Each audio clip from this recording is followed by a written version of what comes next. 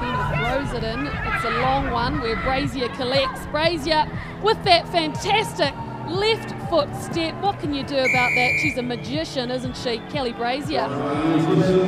Yeah, nothing you can do about that, really. And she had a player on her shoulder as well, so the poor defender's trying to defend one of the best steps in world rugby and the second player. Here she goes. It's just poetry in motion, that step. Twice off the left foot and in under the post. Gets the support of Yamaguchi on that far side, but New Zealand opting to kick through Brazier this time. McAllister, well, she didn't think about chasing it and eventually goes for it, and McAllister inside is Brazier. Well, Brazier started the movement and she finishes the movement. New Zealand dominant against Japan in this opening half. She says it's a tough try. She's a hard woman, Kelly Brazier. She saw numbers to the left-hand side. She said, sorry, Kayla. She kicked it down, and Kayla just got back from the last place. That takes a lot of fitness level to do that. Kayla said, oh, well, if you're going to do that, you can run all the way too and finish it, Kelly. McAllister just probes. Look at the hard yards she got there. No! Well, England came in. Brazier, sharp, starts to attack. Claire Allen bundled into the turf. And Kelly Brazier, she'll back herself. Kelly Brazier, brilliant awareness from the New Zealand playmaker.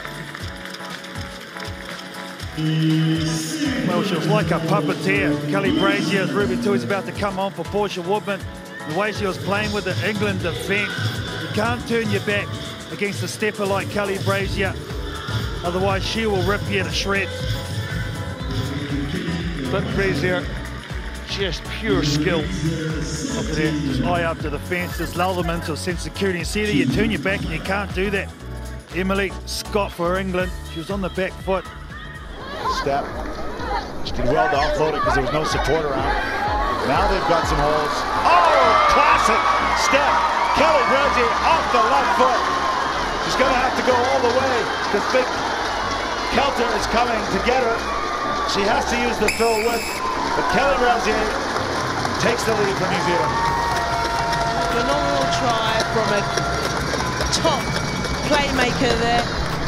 But again, USA having that ploy about coming out of the line, trying to look for that big hit, and as a result of that, it's mean that space is just opening up left, right and centre in USA's defence. And even on there, just didn't know how to commit. She didn't throw her body into it, and as a result of that, that big powerful step from Brazier just led the space to open up for her.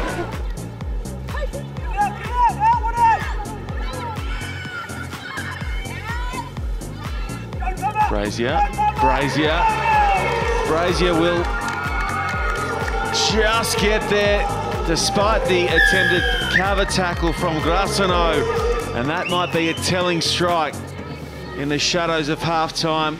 Key score there for Kelly Brazier.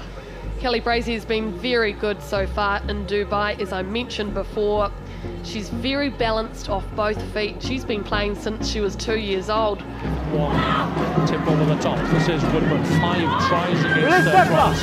Yesterday evening, top try scorer here this weekend. She scored tries in each and every match that the Ferns have played. Lovely step there from Kelly Brazier. 1, 2 and over. Good work by the Otago representative. Just her 4th event here. Well, she's known as a hot stepper. She was hot to trot there, wasn't she? Beautiful twinkle toes. She did create this at the end herself, didn't she? 2 left foot steps. Going straight through. Haven't seen too much of her today with the ball in hand. Cox edge. That was to Tofata. There's Brazier. Brazier looking for a hat-trick. She might well get it here. Brazier for the line through 2 tackles. Superb performance from the fullback. Kelly Brazier makes it 3. That's 4 tries to New Zealand. Good run through there from Hariana Manuel as well, setting up, creating the momentum eventually for Kelly Brazier to pop up.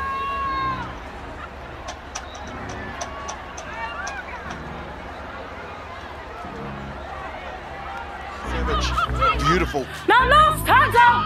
Christian Dane, Aroha and Māori is love. And there's no love shown here from the New Zealanders who go on the attack through Natua. Up to Matau. New Zealand captain can't handle it, but they've still got possession. Now Brazier puts down the hammer. Kelly Brazier. Brazier into the backfield. Brazier looking for some support. Doesn't need it. Kelly Brazier scores one of the great tries of the Rugby World Cup of 2017. Individual brilliance. She just wound her way through all of the defence. I think 1, 2, 3, 4 defenders that she beat. She didn't need to look for her support. She took the ball under her right hand and made her way to the right hand side of the post, and then just swerved back a little bit closer to the post, because I think to make it a little bit easier for Coxedge. Really, really nice.